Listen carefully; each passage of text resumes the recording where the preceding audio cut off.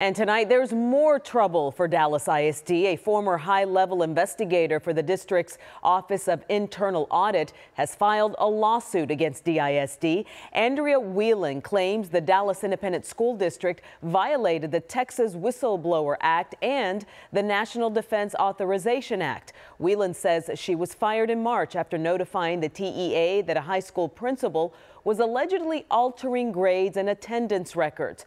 But an attorney for the district argued that Whelan was fired due to her poor performance, not because she blew the whistle.